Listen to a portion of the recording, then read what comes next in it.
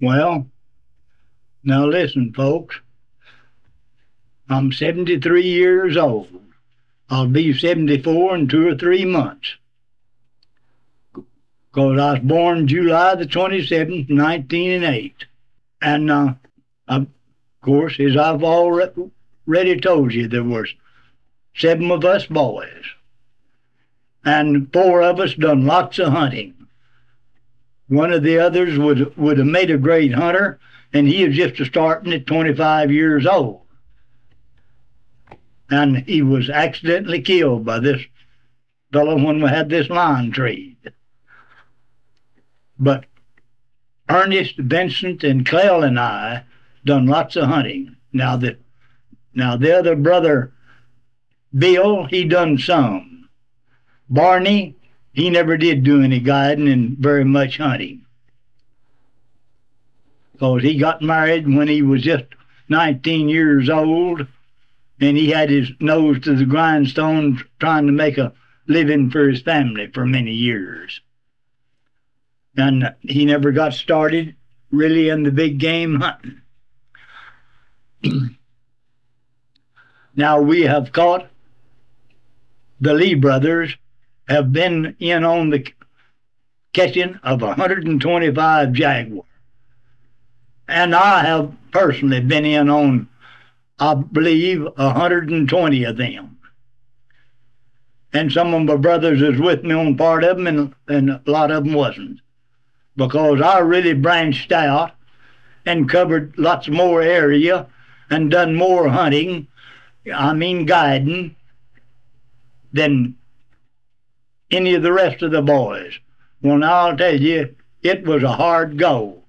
And I put in many hard days and many hard months. And part of the time I was out at night an awful lot. But I chose that life, and I loved it, and I lived a good one. And I enjoyed it. And I know that I'm coming to the end of my ropes. I'm still guiding a little bit with the help of some younger boys, that, especially one young boy that I've been training up, that was a mountain raised and raised on a ranch and done some hunting. His name's Jim Brooks, and he's about 23 or 4 years old now. And he's the one that right now that I depend on to help me in my guiding. And he's a good worker and real congenial and a real nice boy. And we have been in on the Lee brothers have accounted for 1,000 lions or more. And we've accounted for 1,000 bear or more. Well, that's quite a few of those animals. Now you hear of all these crooked guides and how they'll plant animals and all of that for their sportsmen, and there is a lot of them. But there's some honest ones too. Well, now I'll tell you about the planting that the Lee brothers have done. Now, I'm telling all of this by memory that reaches back for a good many years. We planted 4 lines, and one of those lines, the fella, we had him in the cage and sitting under his window when he got to camp. He'd always asking me if we had him one tied up, so we just tied him one up and set it under his window of the old ranch house that we was going to take him out from. And of course he looked at it a lot of times, and we left it there for several days and then turned it out and had a good run and took a bunch of movies and still pictures and all of this line, and he killed it. Now the other 3, the people didn't know that the lines were planted. And out of 1,000 bear, we only planted 1 bear. But a lot of those hunters, the guides, or so-called and supposed to be good, high-powered guides, will turn loose almost everything that they get. And that's a bad reputation that got down in that country with the lion and bear guiding. And that hurt. One particular feller would come up hauling a bunch of dogs and say, well, now this looks like a good pathway for an animal, and turn around and brag to his clients I know so much more about these other guides where the animals should travel and all that there's no comparison. And one had just crossed over there because he just had it kicked out of a cage probably 5 minutes before. But there's a lot of guides that are crooked, but let me tell you, there's some good, honest guides right now, and they're honest. Now, that Marvin Glenn that lives down close to Douglas, Arizona, and he hunts my old home range a lot, the Cherry Cows. And his ranch is in the south end of the Cherry Cow Mountains. And he is honest from the ground up. Then there's Bill Workman. He's up on the Tonto. Now, and he's a good, honest guide. And then there's Karen LeCount that hunts up there a lot, and she works with Bill Workman quite a lot, and she's a real nice, honest guide. And then there's Jim Brooks. He lives over on a ranch in the Bloody Basin that's north of Phoenix, and he's the one that's been hunting with me, and I've been kind of training him, and he's making a real line hunter. And he's a pretty good one right now. And he's a good, honest guide. Then there's an old boy up in Utah that I know pretty good, and his name is Charlie Leader. And he's an honest guide, and no planting or anything to it with him. And there's several more out there that I can't call their names off fast enough to put on the tape, but there's still a good bunch of good, honest guides. Well, now, out of the 1,000+ lions and the 1,000+ bears that we've got to our credit, well, and 125 exactly jaguars. And then we've got many bobcats and many ocelot. A lot of them was training dogs, and we never kept track, but we also caught quite a few bobcats and lions for clients that wanted a bobcat and ocelot trophy. And then we've done lots of trapping too, because then we never did keep track of the coyotes and all that kind of stuff that we ever trapped, but we've caught lots of them. And all four of us, Ernest, Vincent, and Clell and I, have caught lots of stuff in traps. But we're mostly known for is hound hunters. Well, now, they got an animal way down in Mexico that they call the onça. And there's been a big discussion for quite a few years just what it was. It really looks more like a lion than it does, I guess, anything. But we have caught one. And far as I know, that is the only one that's ever been killed by an American. And one of our clients, we were jaguar hunting, and one of our clients killed this onça. And it is a kind of a, well, it's a more the color of a lion than anything else, but it is real gray on the forelegs and shoulders and hind legs, and hips runs up towards its back. And then almost the color of a deer in gray. And then along its side, it's got kind of the tawny color of a mountain lion. And its head is longer and narrower, and according to a smaller head than a lion. And the ears are much larger to compare with the size of the head than the lion, and of course, or the jaguar. And its legs are built between the build of a lion and a cheetah. They're not as near as slender as a cheetah, but they're not near as muscular and big around as a lion. And then its feet It is no doubt a cat because it has those creases in its heels. But its track is a lot longer built than the track of a lion, and its two toes its two middle toes in its tracks sit out much farther in front of the other two toes than a lion does. And just the build of them and the length of them and all, if you don't know what you're looking at, you might call it a wolf track. And that's the way it is built. And let me tell you, folks, they are really fleet-footed, because I don't know how many that I've run with good, fast hounds and knew what I was after. And that's the only one that our hounds was ever able to tree. Well, I don't consider myself as the greatest hunter in the world or anything, but I do know how to hunt, I do know how to train dogs, and I do know sign. And I know the nature of game, and I know where to look for their sign. And I've also hunted. I've hunted in Arizona, New Mexico, Texas, Colorado, Nevada, California, and Oregon. And then south, I've hunted in Mexico. And in Central America, I've hunted in British Honduras, Nicaragua, and Costa Rica.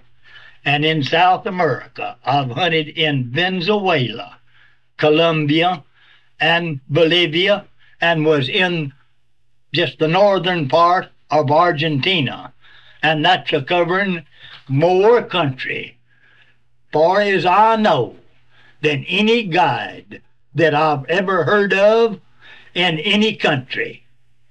And so I'm not making the statement that I don't say that I know, but far as I know, that's lots of country, from almost up to the Canadian border to the northern part of Argentina, off and on all the way through. Now, the Lee brothers were never known to be wealthy people. And at times we really had a hard time making a go of it. And the Lee brothers have sold many good hounds. And one reason that we got as good a reputation as we had and have still got is because we were honest in all of our dealings with a man on a dog, and we didn't tell him false statements about a dog. If we were selling a good trained hounds, we always sold them on trial. And we would be unfortunate sometimes, because a lot of that meant the man that bought the dogs, whether he knew what he was getting and how to hunt and all that. Now, that had a lot to do with it, because some of the very best that we've ever sold didn't stand trial, and they'd send them back to us. And we would know exactly what was wrong, because that man didn't know a good hound when he got a hold of one. And I'll give you a little instance of that. Here, years ago, we sold 2 good line hounds to a fellow, and his name was, I happen to remember it, Lamb. And he lived on Vancouver Island, British Columbia. And they were paying bounties on lines up there. They call them cougars. And we shipped him these 2 dogs, and we didn't hear anything from him for about a year. And then we got a letter from him saying, well, I got those hounds, and I just give them up as a bad investment.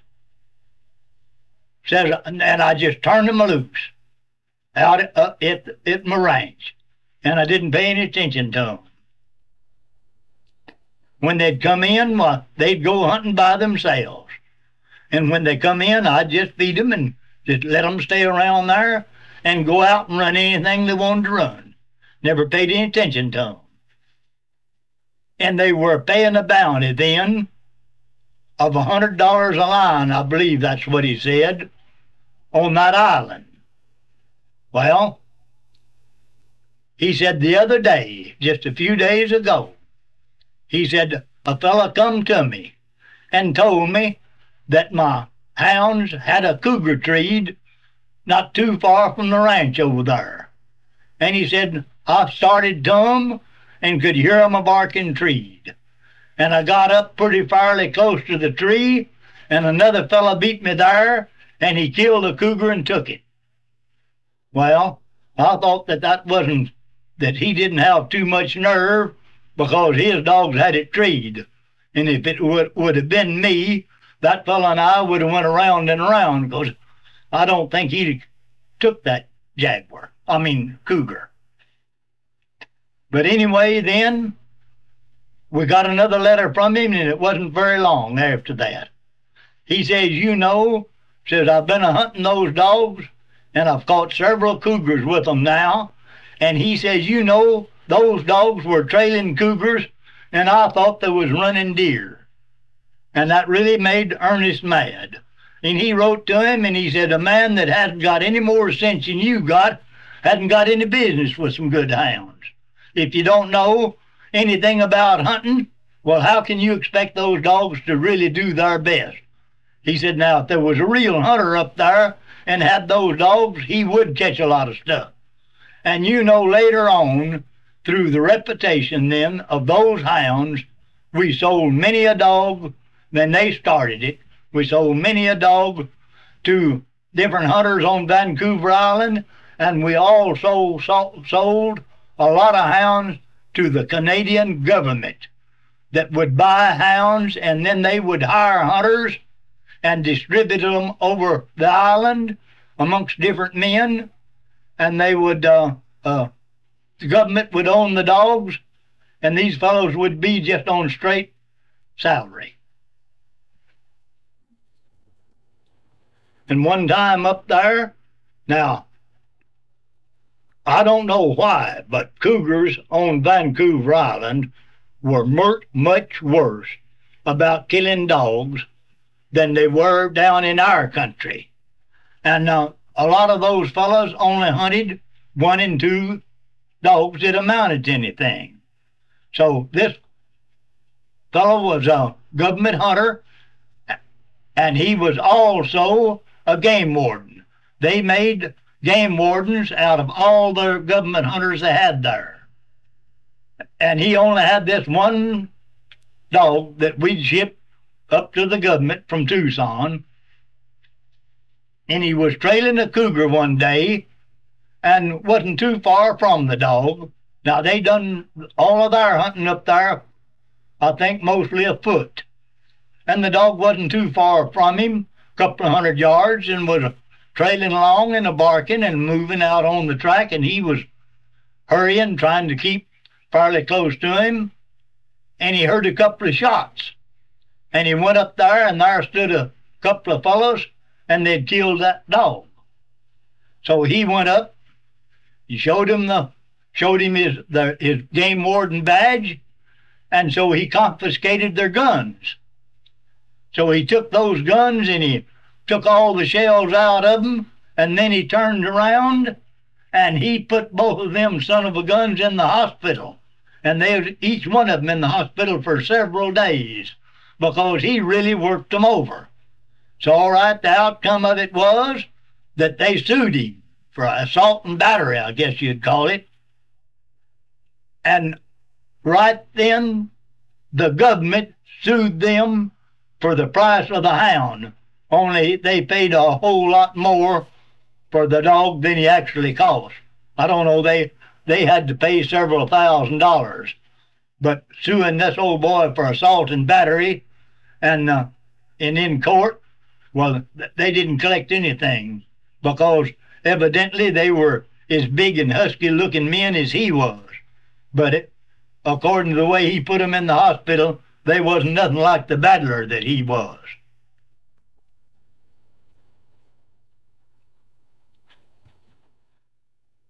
Well, we sold lots of hounds then. At one time, we sold one or two at a time, and we'd sell them to the Canadian government.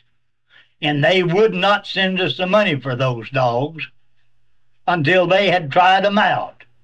So this Jimmy Dewar, that became the most famous lion hunter on Vancouver Island, had bought dogs from us for years and years. The first dog he bought was a young dog out of that old blue dog who was a half-brother's a pilot. That old blue dog was his sire. And he bought that blue tick female from us in 1927. She was born in 26, and he bought her just before she was a year old in 27. And he trained her, and she made a great hound, and that helped us selling dogs. So we sold lots of good hounds up there.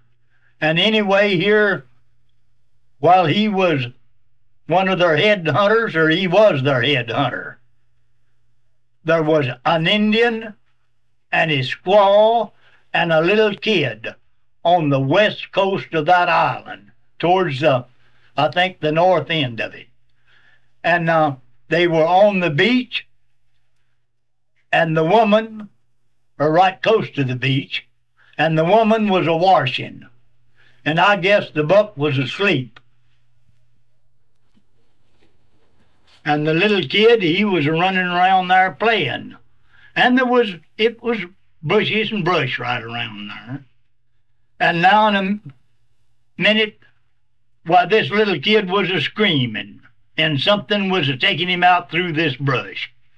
And the old buck just jumped up and run out through there after him, and there was a lion. Had that little kid right by the shoulder. And he had on a little pair of bibbed overalls. And just before the old buck made him drop that little kid, well, it tore his little overalls off. And they just left him laying there. Well, he had really worked that little boy over. He had reached right up with his claw and clawed him right in the eye, and one claw went in behind one eyeball and jerked it right out of his head, is hanging on his cheek. Well, anyway, they got him to the doctor after so long a time, but he died that night. And that was along up in the middle of the day. And so, all right, then the next day, they flew Jimmy Dewar and another government hunter there in a plane with 7 hounds. And the tide was low, and they landed on the beach. And they went to where this line had done that, and there was that little boy's overalls laying there. So they put these hounds on the track right there. And they picked it up. And Jimmy Dewar was down and visited us later and told us just exactly how everything happened. He said, I didn't explain it to many people up there because, he said, they wouldn't have knew what I was talking about if I'd have told them. He said, now they cold trailed out there for a ways, and after a bit they throwed up their heads and winded, and away they went. And he said, those dogs must have run 150 yards or farther. And there was a big old cur dog killed and covered up. And he said, got there just as they was really lining out and found that cur dog. And he said that lion had come back and ate on that cur dog that night. And he said probably within a half a mile, well, they had that thing jumped and treated. And now he come down and says, now I want to know why that lion caught that little boy. It wasn't from hunger, because it says right there close to that little boy, he had 2 raccoons killed and covered up. And I thought about it for quite a while, and I said, well, Jimmy, I believe that I can tell you the reason that lion caught that little boy. I said that lion evidently didn't know much about people and probably wasn't too much afraid of them. And he was a-laying in there right close to those raccoons that he had killed and covered up. And he thought that that little kid was going to bother his kills, so he just caught him. And I said that would be my idea. He said that lion was probably not over a 3-year-old lion, and was in real good shape and looked as healthy as a lion could look. And I said, well, that would be my idea. He said, well, you know, says, I'd never thought of that. But he said, I think that's the best explanation that anybody has ever given me. The reason that lion caught that little boy, because he certainly didn't catch him on account of hunger. Said he had that cur dog killed and those 2 raccoons killed. And he had them all covered up. Well, now, they had 7 dogs in that pack, and 5 of those 7 were shipped out and sold to the government from Tucson, Arizona by the Lee brothers.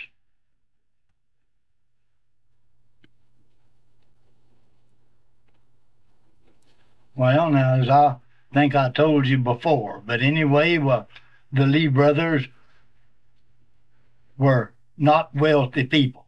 Of course, we made a good living and we didn't go hungry or anything, but we had to do everything we could to make a good living. And so, along with the hunting, we sold lots of good hounds. And we would never sell a good hound if it would hurt our pack. But if we got one that we could sell and not hurt our pack, or maybe throw a younger dog in there that was doing real good that we thought would replace him, we would sell him. And we would sell him on a trial basis. They could try that dog so long. And I'll tell you a stunt that one guy pulled on us. Because when you try to be honest with them, and we always tried to be honest with everybody, I'll tell you the stunt he pulled on us. This guy bought this hound. And as I remember, he was a kind of a saddleback, black and tan. We called him Tex, and he was a good hound. And this fellow bought him, and I believe had him around 6 months.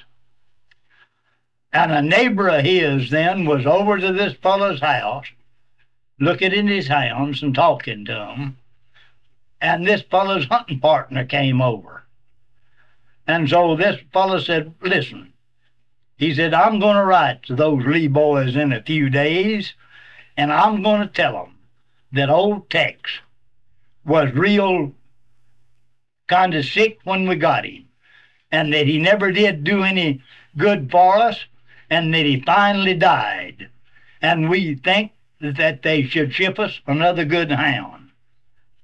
And that fellow says, well, I thought that was such a doggone dirty trick of trying to pull that on you boys.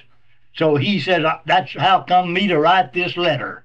And I'm telling you that you'll get a letter, and that's what it's going to tell you. And he's just signed his name, Yours in Sports. Well, sure enough, in a few days, here this letter come, and it just told just exactly like that fellow said it was going to say. And so, of course, but then we didn't pay no attention to him. He said, Tex, that fellow told us, says, that dog Tex is in fine shape, and he's really doing the work for them, and he's by far the best dog they got. So they thought they'd get another one free of charge. Well, I don't remember, but it was quite a few years ago that they were going to make a trip to the Himalayan mountains after the Abominable Snowman. So they decided that they would buy a pack of hounds. So they sent and bought 3 good hounds and high-priced hounds to take on that expedition. So they made it. And they sent us a daily diary of everything that went on after they got through their count. Now listen, this was 14 days afoot, one way.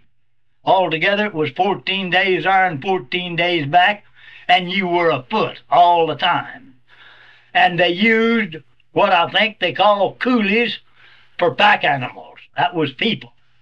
And so it's a cinch to pack stuff, to do that long.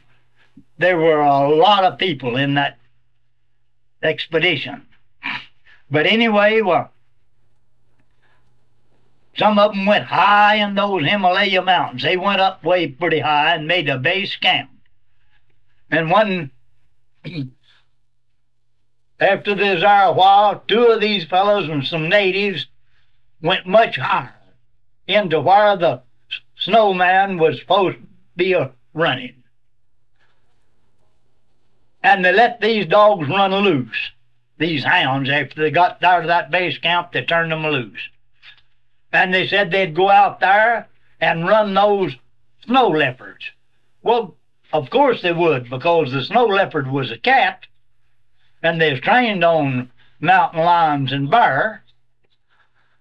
And anyway, when they went up higher, they didn't even take the hounds with them.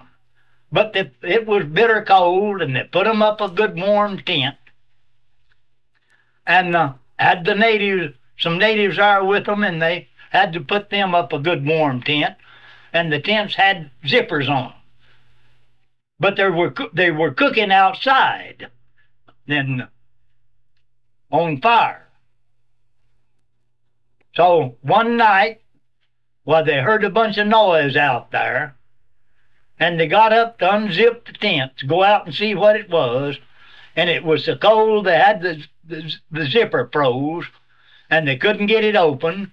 And the next morning, that's what the diary said. Well, there was one of these Abominable Snowman had come up and been all around amongst their pots and pans and rattled them around, and there was his tracks of leaving there in the snow. Well, they didn't never trade him up or anything, so then they'd stay cooped up and stay warm, and they'd send the natives out. Well, one native come in one day and swore up and down that he was right close to one of those Abominable Snowmen.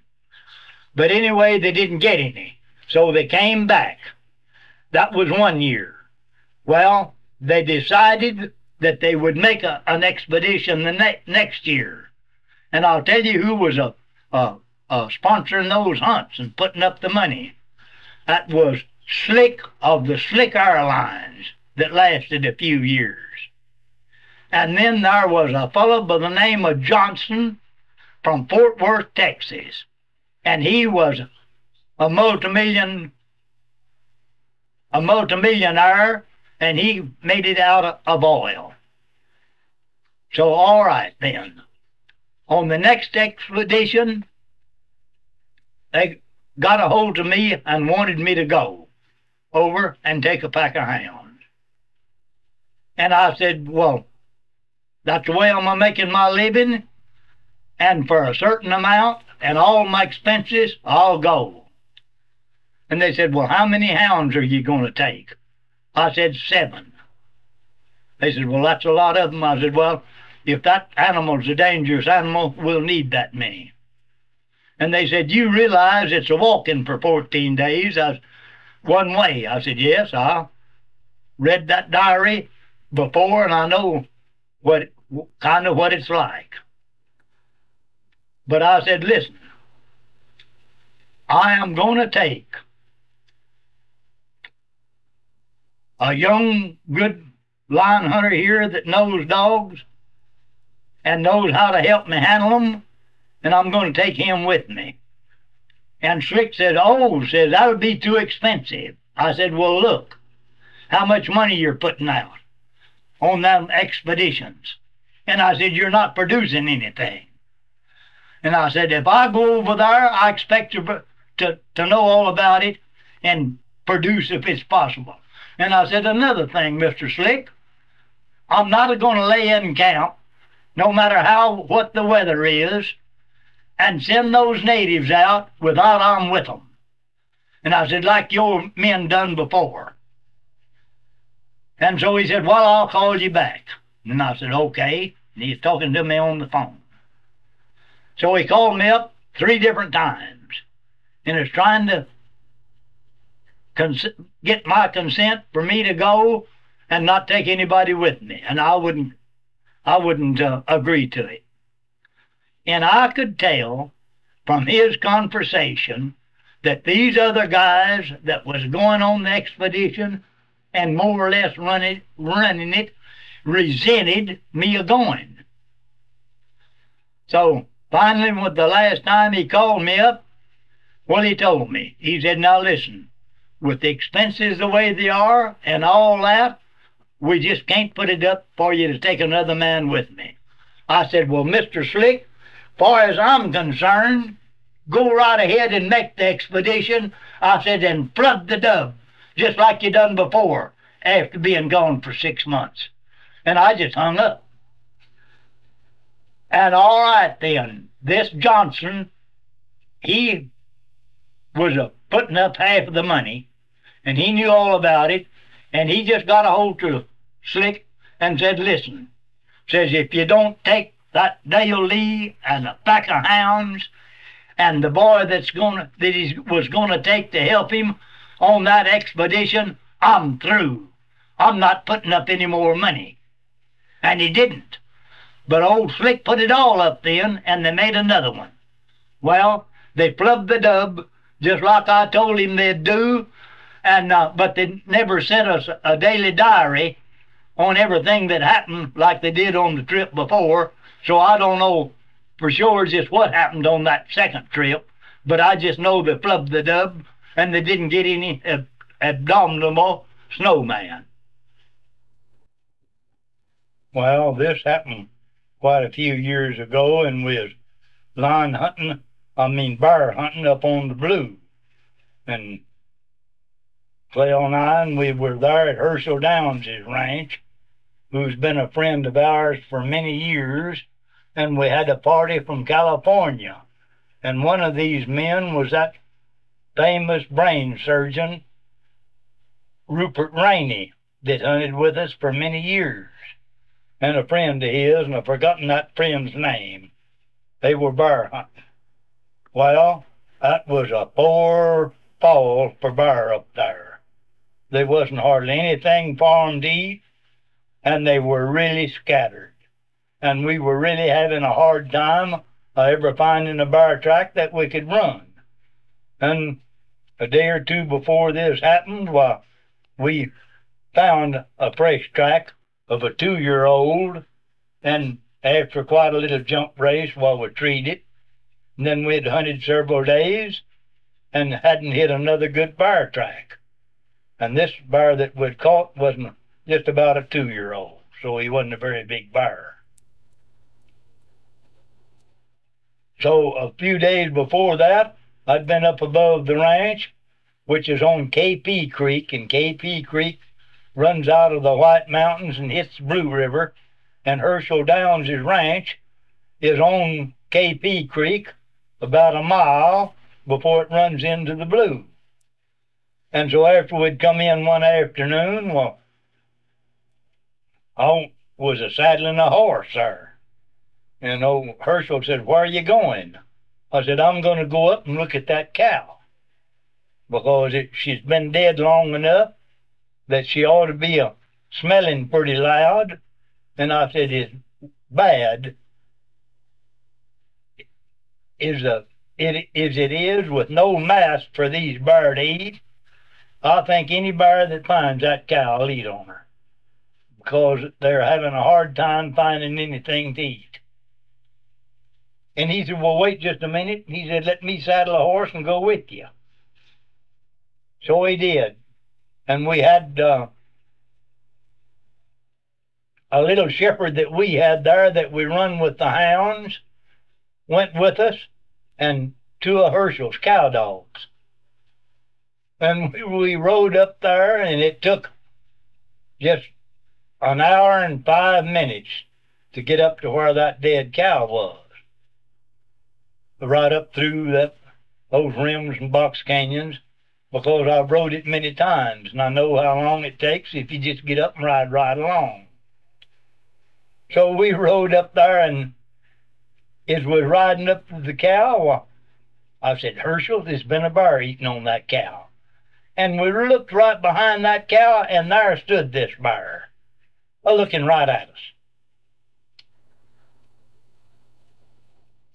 Well, we didn't either one of us have a gun, and we didn't want to kill her anyway. So I said, come on, Herschel, let's rope it. We didn't know then what kind of a bear it was or anything. We just knew it was a bear, but it didn't look like it's very big to me. And boy, we sicked those shepherds, and they was right with us. And when we sicked them, they run out there and seen that bear, and they just built to it. And it was an old female. And she run up under a rim. And I jumped off of my horse, and old Herschel fetched me this rope of his. I didn't even have a good catch rope. And I run up, and those dogs obeying it, and not a minute it turned back, and I didn't get a throw at her. And old Herschel was down below me there ways, and I throwed him that rope, and he reached up and caught it with even the loop made just right, and he just twirled that around his head a time or two and let her go, and it just went right around that bear's neck. And I hollered, "Dally, Herschel, dally." And down the hill he went, and he dallied around the tree. And of course that bear was just throwing a fit. And I said, get your picking string, and we'll tie her. Well, now let me tell you, he really had 2 picking strings, but that's not enough to tie a bear with. Well, he got his picking strings, and we got a hold of that thing and fooled around there with it, trying to tie it, and without enough stuff to tie it with, well, we choked it to death. So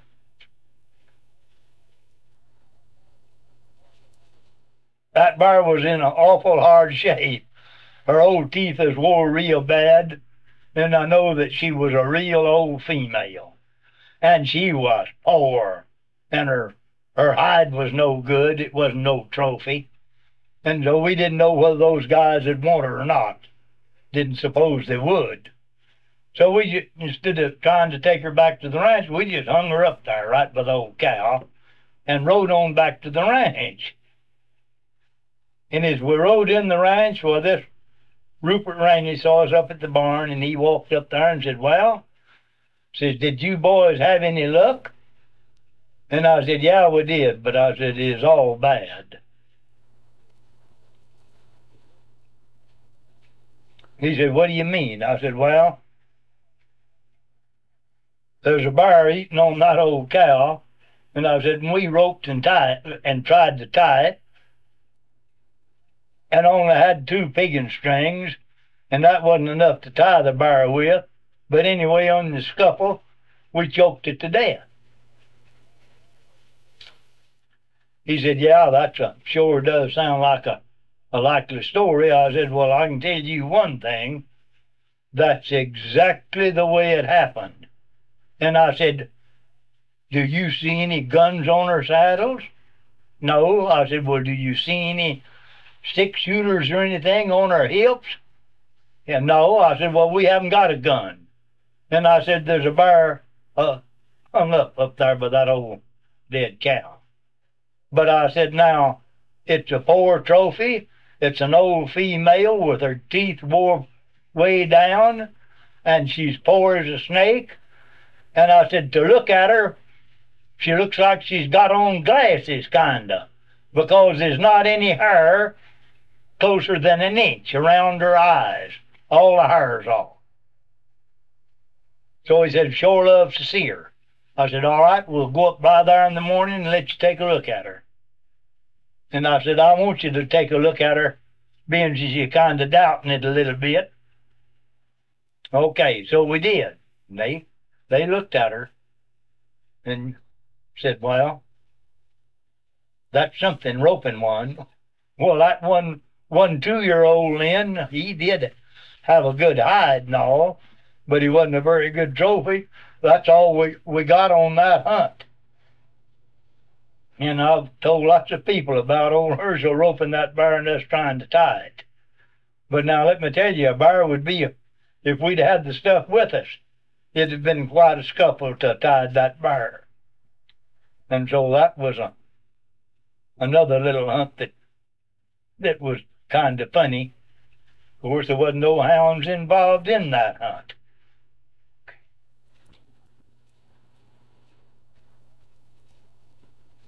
Well, now that Herschel Downs has known him for a long time, and he's a fine fella and he's a fine friend. But he is always pulling pranks on me, and I'd pull pranks on him. Turnabout was fair play. So I had a big black mule that was one of the best hunting animals that I've ever straddled. He would probably weigh close to maybe 1,100 pounds. But really, I never did weigh him. But he was a good, big, blocky mule. And I thought that he was the fastest mule that I had ever rode. And one day there was the boy that had raised him come over and saw old Wimpy there and asked me where I got him, and I told him I got him the fellow that he'd sold him to. And he said, well, that's the fastest mule that I ever rode. And this old boy's name was Jimmy Spurgeon. And I said, well, Jimmy, he is me too. That's the fastest mule I ever rode. And old Herschel is standing there and said, well, he might have been a few years ago, but he's not now, because you founded him so in the mountains that old Rabbit, he had a little fierce black mule there. Said old Rabbit could outrun him now. And I said, no, Herschel, Rabbit can't outrun him now. And Rabbit never could outrun him. I said, I've rode Rabbit and I've rode Wimpy. And Wimpy's a faster mule than Rabbit. He said, well, I'll just outrun you sometime to show you. I said, all right, you'll have to before I'll believe it. So in a few days, well, we was riding after cattle and made a long round and was coming up the Blue River to take up KP to go to his ranch, and I imagine it was 3 o'clock in the afternoon. And we met a neighbor girl there, horseback. And he was riding old Rabbit, and I was riding old Wimpy. And I had been really riding him. And I said, say, Herschel, I said, you're riding old Rabbit. And I said, I looked down, and by golly, I'm riding old Wimpy. I said, let's go up to that cold flat and have a mule race. And I'll show you that old Wimpy can outrun old Rabbit. He said, that's a mile out of the way. And I'm not going to ride the mile out of the way to outrun old Wimpy. I said, well, where are we going to run? He said, we'll run right here on the edge of this river. I said, now, I don't want to do that, Herschel. No, he said, I guess you don't, because you're afraid to run. I said, no, I'm not afraid to run, but I'll just tell you what'll happen. I said, I'll outrun you, and then you'll swear up and down that you didn't get a fair shake. Well, he said, we'll see about that. So here was a fence running right along, and it wasn't right down close to the water, but up a little ways. And there's sparse bushes in there, and a few rocks, and mostly sand, and a few kind of sage bushes. So we rode right along that fence, and rode up. I imagine we run probably 200 yards. And we set this girl right out from a tree and told her, said, now listen, Jackie, her name is Jackie Boaz. We said, now listen, Jackie. She was probably 17, 18, 19 years old. We're going to have this mule race, and the first mule between you and that tree wins the race. Now, do you understand that? Because you're the judge. Oh, yes, I understand that. So, all right. So we turned around and we rode back down while we was going to start the race. So I got down and took my boot heel and drawed a big line across there. Got back up on old Wimpy, and I said, now, Herschel, I'll give you your choice of how we're going to start. Are we going to walk up to that line, trot up to it, lope up to it, or how are we going to come up to it? Or are we going to ride up and stand our mule's front feet on that line? Well, I could just more or less see the cogs are working in his head. And he said, I think we ought to ride up and stand with our mule's feet right on that line. And I knew the way he figured it. He figured old Rabbit would have a faster getaway than old Wimpy. And I did have old Wimpy rode awful hard. And so I just took down a double of a rope, and I spurred him up one side and down the other, and I warped him across the hind end with that rope. And Herschel says, what are you doing? I said, well, I'm telling old Wimpy we're going to run a race. I said, he doesn't even know it. And I'm trying to wake him up. So I jobbed him around there a little bit, and so we got ready, and I said, Herschel, what side do you want on? He said, well, I don't care. I said, well, it does to me. He said, well, what side do you want on? I said, I want on the left-hand side. He said, why? I said, old Wimpy's a left-handed mule, and I want him on the left side. He said, all right, don't make any difference which side I have. So I said, okay. So we got up there, and I still had this big double of rope in my hand. And I said, okay. I said, I'm going to say 1, 2. And you say 3, and I'm going to say go. And when I say go, why, it's the first mule between Jackie and that tree that wins that race. And I said, oh, wait a minute. There's a little technicality to this. I don't run Wimpy for nothing. There's always money exchanged hands. And when I say exchange hands, that means that money goes out of your hand into mine. Now, what are we going to run for? He said, well, how much you want to bet? I said, well, to make it easy on you, I don't want to win too much money off of you, but I want to win some. I say, how about a 10 spot? Because it'll go from your hand into mine, and that's what I mean, because when I run the win. He said, all right, I'll bet you $10. I said, okay. Now let's get ready and get set. So he says, I say 1. He says 2. And I said 3. And I took my double of my rope and I put it over to my left-hand side, because old Wimpy was a left-handed mule and I was on the left side. And when he says go, I just throw that loop out in front of old Rabbit and spurred old Wimpy, and away I went, and of course that kind of shied her back behind me. And boy, away we went, and I kept a watching kind of behind me, and he went to trying to come around me, and when he would try to come around me, I'd pull over in front of him. And when we went through between Jackie and that tree, well, Rabbit's head was right up along with old Wimpy's shoulder, but Wimpy's outrunner by a neck and a head.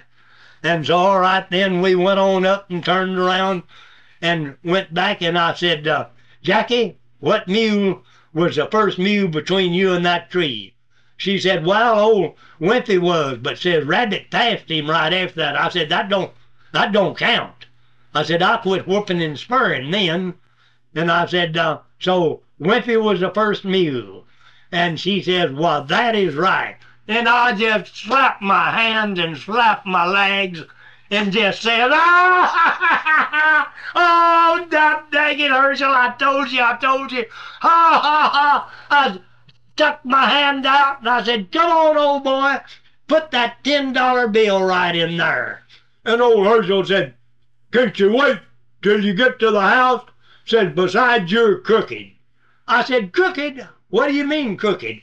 He said, throwing a rope out in front of old Rabbit and all that kind of stuff. I said, Herschel, there were no rules to that mule race. And if we set any rules, I didn't hear them. And I said, I told you that I run a race to win. And by golly, I won. And you're going to pay me that $10. He said, well, wait, I don't carry money around in these mountains. Wait till we get out up to the house. I said, all right. And the more we'd ride along, and I'd slap my shouts and just, dang, Herschel. I said, you don't know anything about racing, do you? And oh, the more I'd laugh and slap my shout legs, the madder he'd get. And I guess that we've known one another since 46 or 7 and have been the best of friends from then on. And I guess that's the maddest that he ever was at me. And of course I'd just laugh, and the more I'd laugh, the madder he'd get. And finally we got on up to the house, and we put our mules away and all. And when we walked in that house, he is still mad. But I just walked up to him and stuck my hand right in front of him. I said, we're at home now, and when you bet with me, you pay off. Give me that money. And he walked in the room there and come out with a $10 bill and laid it in my hands. And he said, there's your money, even if you did win it crooked. I said, I didn't win it crooked. I said, I won it. I was the first mule between her and that tree, and that was, as far as I know, all the rules that was set. And so he cooled off, and in a day or two he'd forgot about that, because he's a real nice feller, and by golly, he's still up there and still on this ranch, and always wanting me to come up there and hunt. And I talked to him just a few days, just 2 or 3 days ago before I left to come on this trip. And he said, when are you going to come up and catch some of these lines? He said, these guys up here are still not doing the job that they ought to done. And I said, Herschel, I told you when I had to leave up there that you was going to miss old Dale. And he said, I knew that. And he said, what I mean, we've sure missed you. And if you ever come back on the Blue, you got a home at Herschel Downs' home as long as either one of us lives. And so that was the end of the mule story.